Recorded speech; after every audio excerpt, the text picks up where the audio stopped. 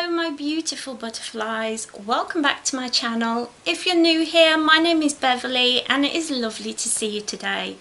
In this video we're going to be having a little sit down and a chit chat about white privilege and how to be a better ally.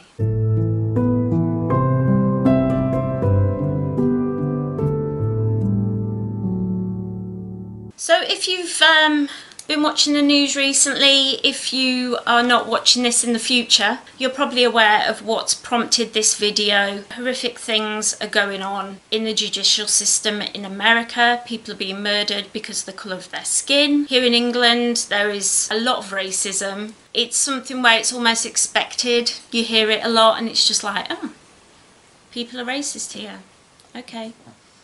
Kind of how we see it here, and everything that's been going on kind of got me thinking about how I want to be a better ally. I don't want to just be somebody who is not racist or who is anti-racist. I want to be somebody who stands up when I see people saying things like, I'm not racist, but, because I hear that a lot. My husband used to go to a barber in our town where they would just have really openly racist, really horrible conversations, but he went there because it was cheap. He doesn't go there anymore. White privilege is having that choice, and that's kind of what I want to talk about today. It's having the choice of whether you speak up or not. White privilege is being brought up, not having to worry about how you look, meaning whether you're going to get believed at the doctors or whether you're going to have a very short lifespan because of your access to healthcare or because of the area that you live in. That's what white privilege is. It's not having to worry about these things. Me and my husband talk very often about these subjects. He's a police officer and he is always trying to deprogram from society, and that's the problem that we have. We're brought up to be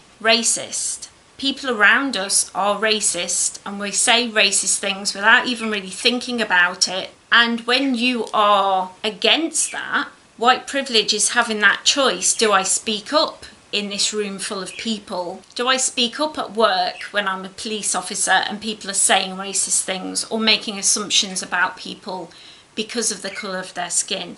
That's white privilege. It's having that choice. And for so many people at the moment, we're coming to realise that that choice needs to be taken away. We need to stop having that choice. We need to stand up and say, you know what, I'm sick of this white privilege rubbish that is handed to me. I'm sick of every film I go and see having the white lead. I'm sick of every TV show being about white things and having white actors in it, and the only black or Asian people that I see are the best friend or the enemy or the terrorist, you know? It's time that we stand up and be better allies. And that is why I'm making this video, because I wanted to talk about the things that I think can help make us a better ally. And I want you to leave me comments telling me what books to read, telling me how I can educate myself better, how I can support people better. People of colour need support, and we as white people need to step up to the plate and teach each other. Don't expect people of colour to teach you how to be a better ally. It's up to us to say, you know what, I heard it's better to do this, and somebody else can say, you know what, I heard it's better to do that, because they have enough on their plate. They are tired, and it's time we take up some of the slack and help out a bit more. And that's what I really wanted to talk about. So yeah, leave me comments down below of how you feel that I could be a better ally, how other white people can be better allies.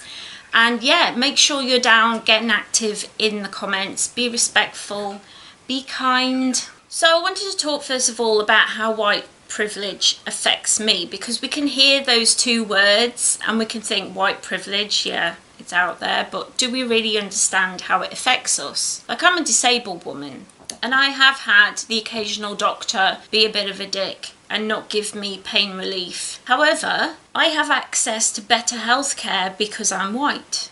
I'm more likely to be believed when I say I'm in pain because I'm white, which is crazy to me, but it's true. I'm more likely to have better education. I'm more likely to have gone to university or college. I'm more likely to have a good job. I'm more likely to live in a nicer area. Me personally, never had a bad experience with the police, apart from that one time back when I was a kid. However, I'm not afraid of police, which is great. I want that for everyone. Police should be there to protect us and keep us safe. They should be there to make sure law is upheld in this world and that we're safe, right? That's basically it. So why should anybody be afraid of them unless they've done something illegal?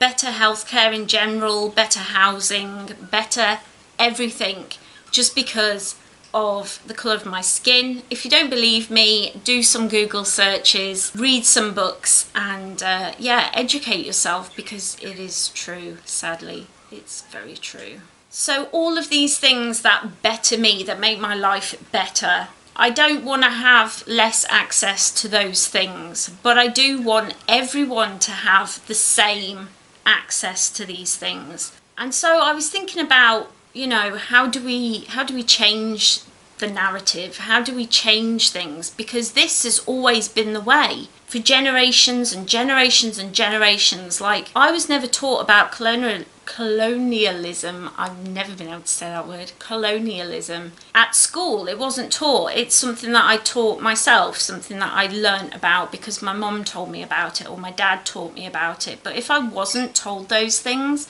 I probably wouldn't understand what that means. Back in the Second World War, we were really, really proud of the fact that we owned 2/3 of the world. England took over.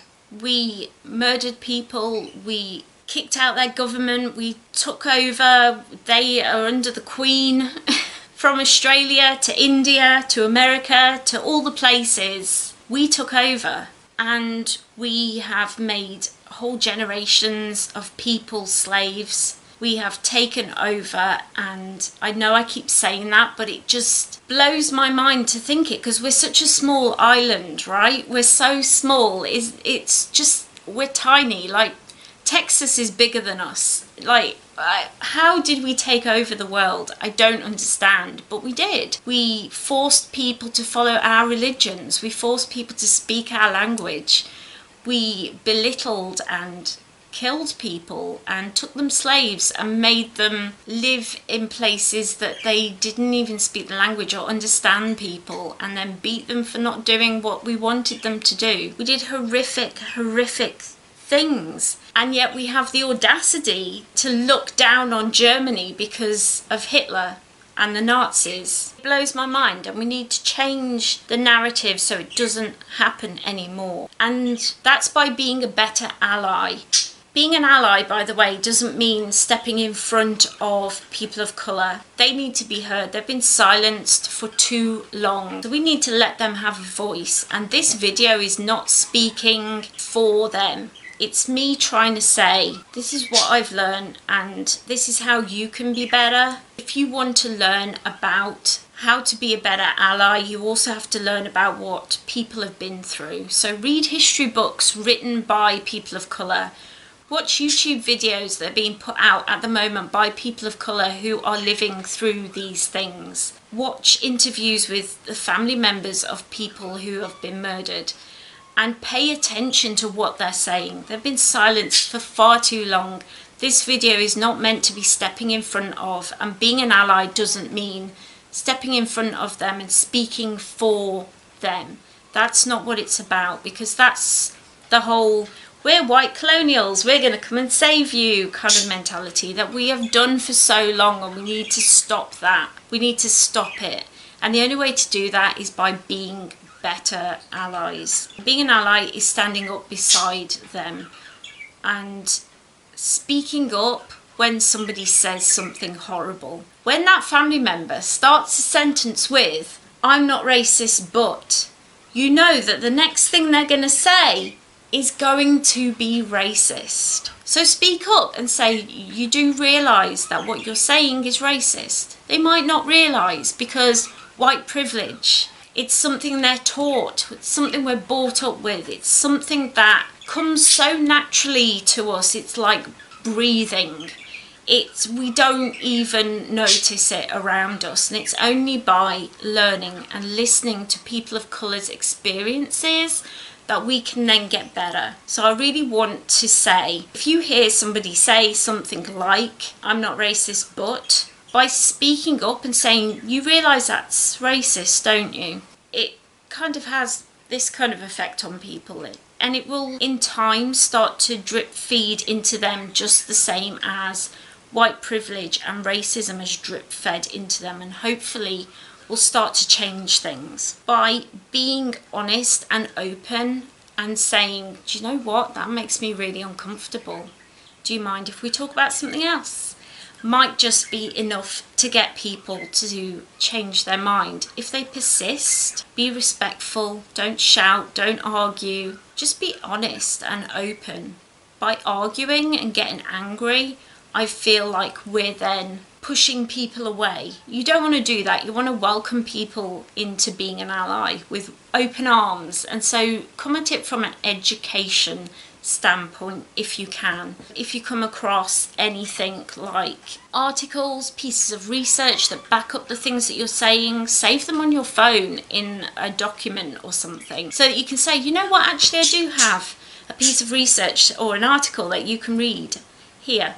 I think that's really, really important. It's important to keep that conversation going by not shutting someone down, but by pointing it out and trying to educate. Let's teach ourselves, read books by black authors, watch programs and documentaries by people of colour, watch YouTube videos by people of colour, support other YouTubers and authors and scientists, and I don't know, whatever you're interested in, look for people of colour. Diversify your Instagram feed. Start following people who are not just the same colour as you, because I do think that the algorithm shows you people who are the same colour as you. Do you ever find that? Like, all my suggested people, always white. I have to go and physically look for people of colour under my interests. I don't know what that is. If that's a thing that, maybe I'm just crazy, but it does feel like a thing. Is it a thing? Have you noticed that? Let me know down below. But I definitely feel like that. I feel like we need to read books by, we need to watch TV shows by and starring. We need to support black actors, black directors, black writers, black YouTube creators, because it's only by diversifying the things that we learn and read, the places we go on holiday, you know, it's these little things that go back to white privilege once again. It was all just handed to us on the plate, and it's time it changed. It really is.